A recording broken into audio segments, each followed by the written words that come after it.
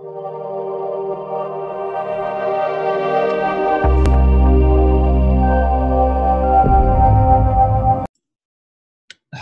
and welcome to another Xero tutorial. My name is Samuel Burmeister and I'm the owner of Tall Books. Today's tutorial is on GST and BAS lodgement. This is the first part of a series that I'll be creating to break it down into edible pieces that you can absorb without being overloaded, as BAS is a complicated section of legislation. So let's get started.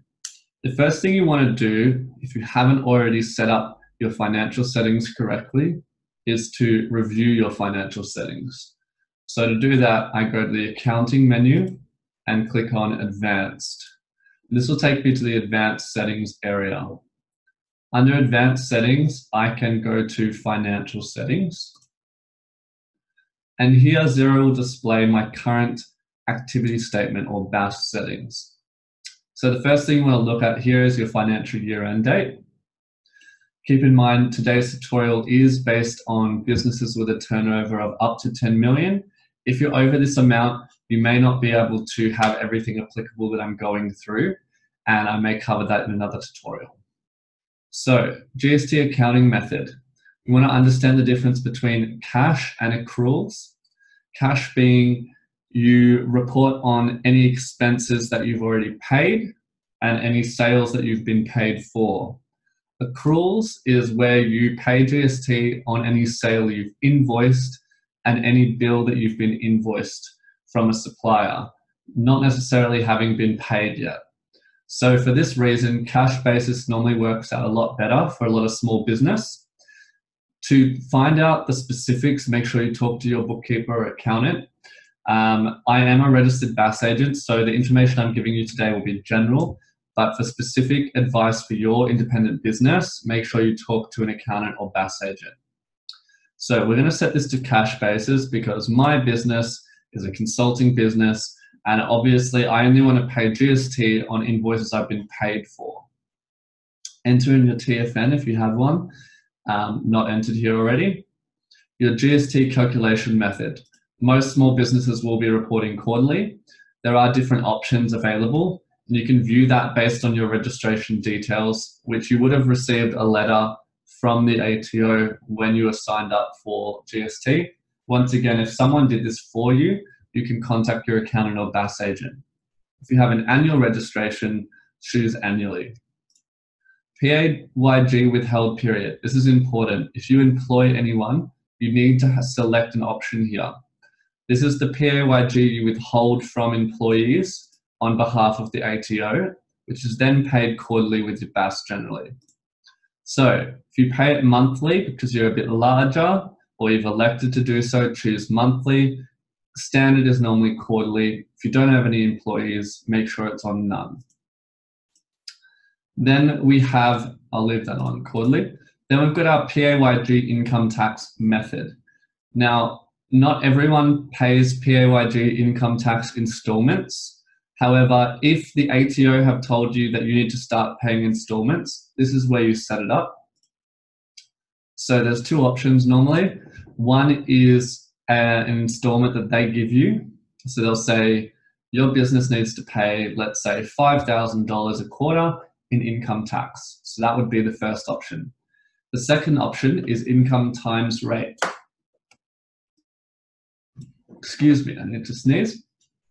So option 2 is an income that you've received times by a rate. So you would times your revenue for the period on your profit and loss by the rate they have provided you, and then that amount will be put into the field that they give you. There are some additional tax areas here too.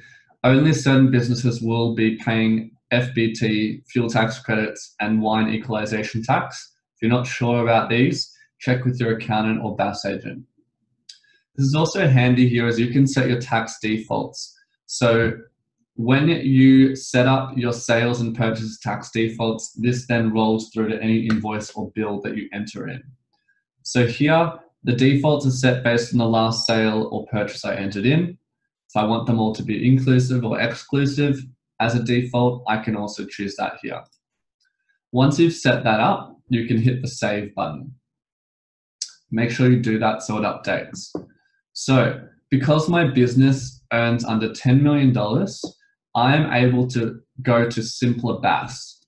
Simpler BAS was rolled out, I think now about 2 years ago, and the ATO brought this out to remove some of the tax codes that are really irrelevant for a lot of smaller businesses.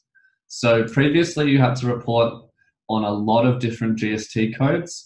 Now there's only about 3 or 4 that you need to worry about under Simpler BAS. So if we click Go to Simpler BAS, which I'd recommend if you are a small business earning less than 10 million turnover a year, click on that.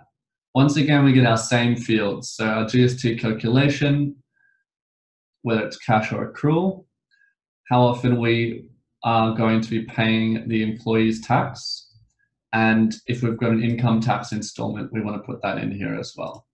And you save and continue. So now you can see that the activity statements are ready here for you to populate, which I will go through in the next tutorial. So we've covered our financial settings. That's the main area. That's number 1. Second step is to review your chart of accounts. So if we go to the accounting tab, chart of accounts, you will see the list here of all of the accounts set up for your business. If you're not across the chart of accounts, check out my other tutorial on setting up a chart of accounts in Xero. Today is just going to be focused on the GST. So looking through all of these accounts here, we can see the names, any numbers we've applied, the type, and most importantly for today, the tax rate. So let's say I worked in the health industry, maybe my business is medically related, then therefore most of my revenue would be GST free. So I can click on sales and change the default tax setting to GST free income. If you're getting a long list here, not just these 3, it means you haven't opted in for Simpler BAS like I did before. Make sure you go back to financial settings and click on Go to Simpler BAS. So I'm going to leave this as GST on income because this business in the demo company does have GST on its income, like most small businesses.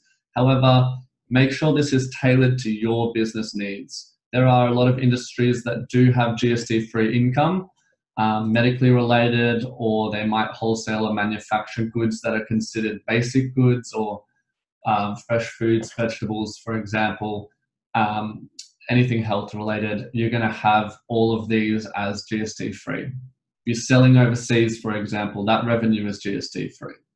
So in this process, what I'm doing is I'm looking along the main income and expense accounts, and I want to look that they're on the right GST code. So if I click on revenue firstly, I can see here I've got sales, other revenue, and interest. I know that bank interest does not have GST on it, so this is a good one that I can change. Other revenue and sales have GST, so I'm happy to leave it like that.